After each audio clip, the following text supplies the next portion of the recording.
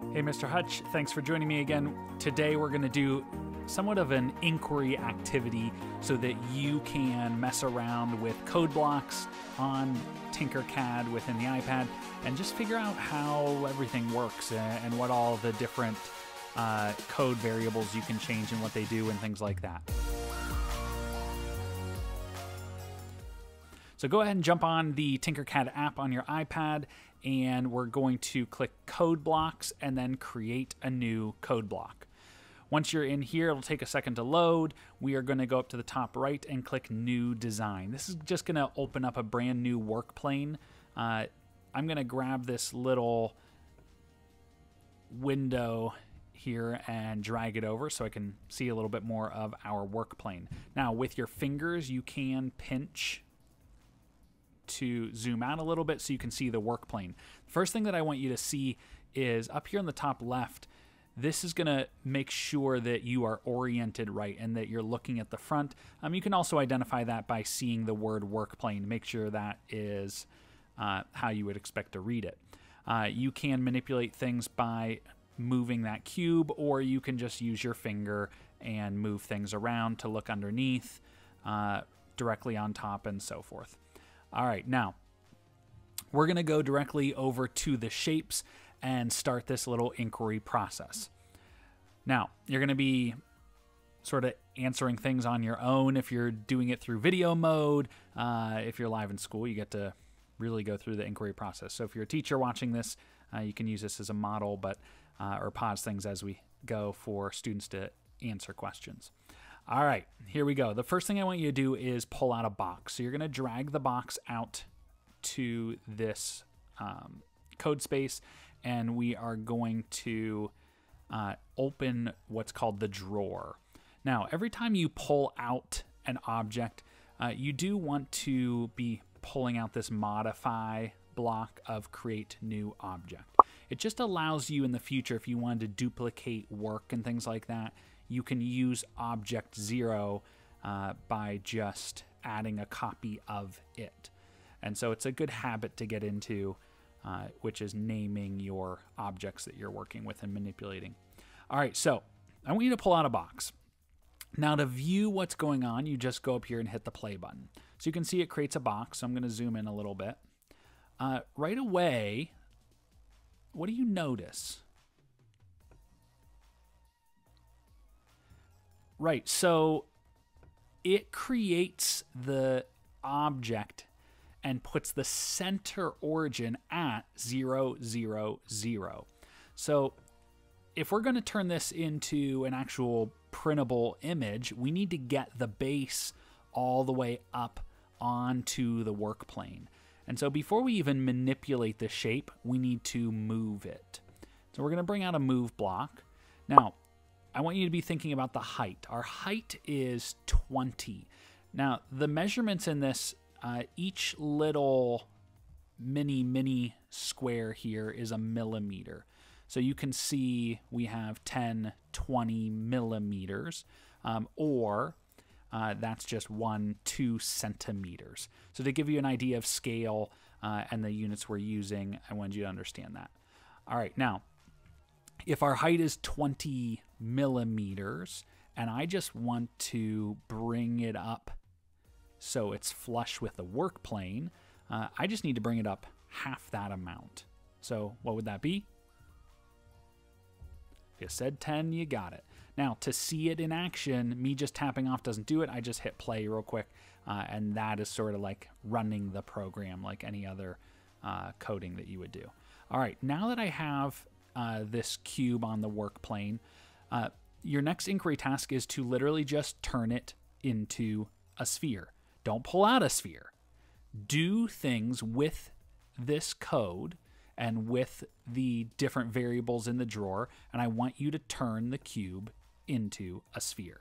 So just take a moment and go ahead and mess around with that until you pull off the task. All right, so we see that we can mess with edges. So if you change this to something like 10, then you notice that it manipulated the edges, okay, and turned it into a sphere. So edges are going to smooth out the edges, but notice all the sort of polygon type sides to that. The edge steps are going to really smooth that out. So if I want to really smooth that out, I can change that to 200, and that'll be as smooth as it can go. Okay. All right. Now, let's go ahead and we're going to trash this object. And I'm just going to pull down just the blue part and drag it to the trash can. And I want you to pull out a cylinder this time. So I'm going to go back to shapes and pull out a cylinder.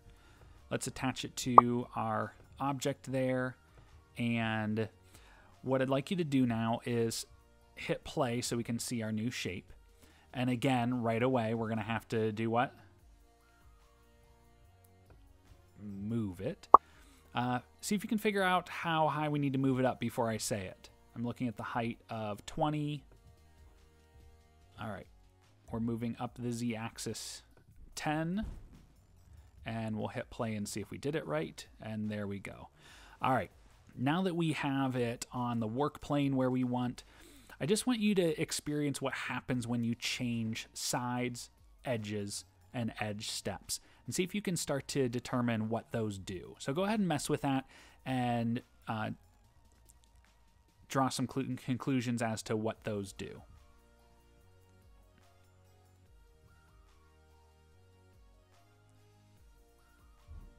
The sides, you can go anywhere from 0 to 200 with this shape. Ah, look at that. Smooth like a baby's bottom. All right, now I'm going to mess with my edges. This can go 0 to 10. Ooh. What did that do? All right. Now, my edge steps. Let's go ahead and make that a 10 as well. See if it does anything. Okay, so it smoothed out that top face edge. So now you can see how you can manipulate those to get different shapes that you want. All right, we're going to go ahead and trash the cylinder shape, and let's go back to shapes and bring out a sphere. Open your drawer up and go ahead and hit play to clear the other shape and mess with the radius. So right now it's at 10. I'm going to make it 50 and just see what happens. Hit play. Whoa, that is gigantic sphere. All right, maybe 50 is too big for my window. All right, let's just go 20 and see what it looks like there. There we go. All right, now remember that's a radius, so we're not talking about the diameter. So when I'm doing a radius of 20, I'm actually 40 millimeters across. All right, now let's try to see what steps are. So steps right now are at 18. Go ahead and mess with that, okay, and figure out what that does.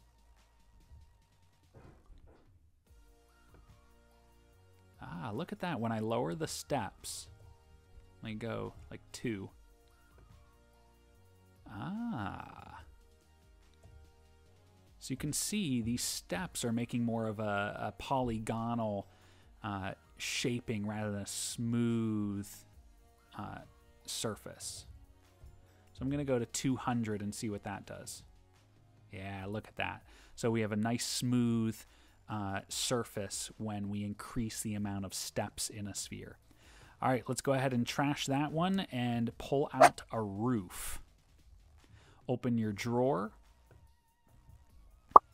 And look at this. This one only has L for length. So all we can do is get it raised up. Let's go ahead and modify and move it up. I don't know what the height is because it doesn't say. I mean, the length is 20. So see if you can get it up on the work plane there. Go ahead and pause if you want to mess with that real quick.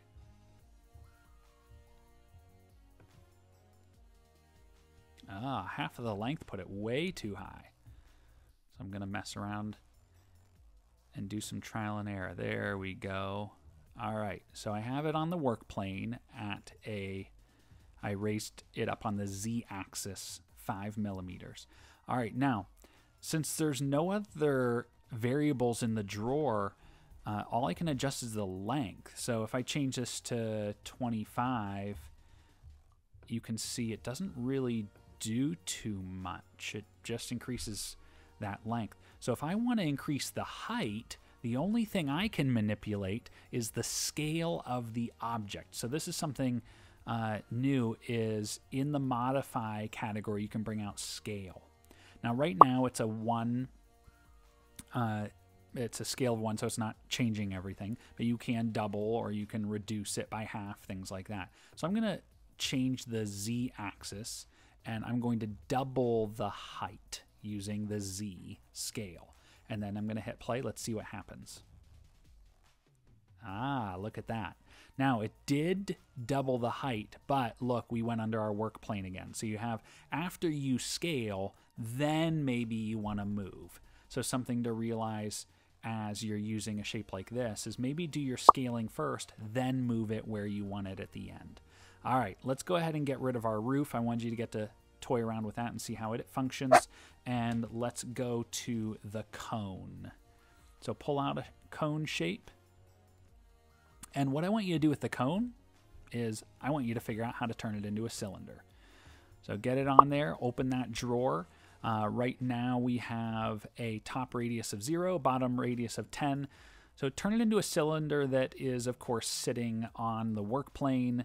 So I'm going to go into my modify area and grab my move block and get that up there. I do see the height is 20, so that should be easy to raise it half that amount and get it up there.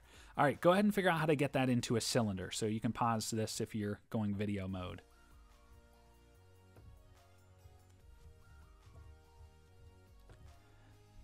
Perfect. So if you realize that you just need to make the top radius the same as the bottom, then you're all set. Right now, that top radius was 0 because we wanted it to be a point. If you want it to be bigger, then you make it bigger. Turns into a cylinder or any other shape that you need it to be.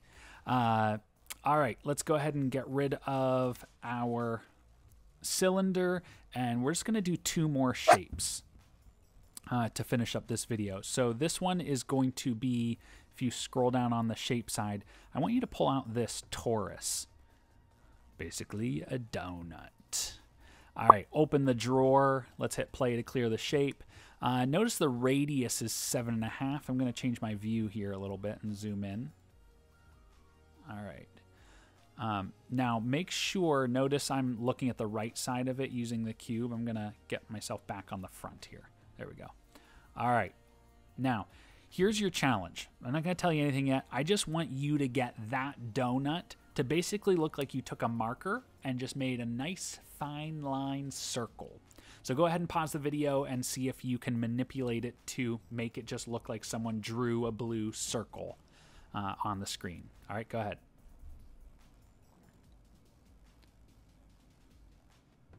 All right, so we're going to mess with, let's see, not the radius. I'm going to keep the radius the same size. That's just the size of the circle. But the tube is at 2.5. So I'm going to shrink the tube down to 1 and see what that does. Can we go even lower? Can we go to 0? Let's see. Look at that. A super thin line. Now, if you're printing that, it might not be durable enough to do anything with it, but it's pretty neat to see. Now, the next question is, what does sides do and steps? Notice how it has that polygonal sides to it. So I'm going to adjust. Let's increase the sides by a ton and do something like 200 sides and see what it looks like.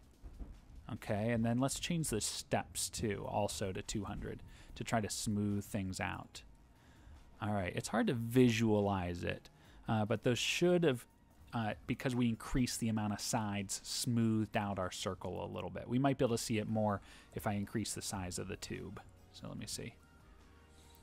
So it's probably, you can sort of still see some of the sides within it, but adjusting those can smooth things out some. Ready, hit play. Yeah. All right. Next one I want you to investigate is the star. So go ahead and pull out the turquoise star there and open up your drawer. And I'm going to hit play again so we can view this.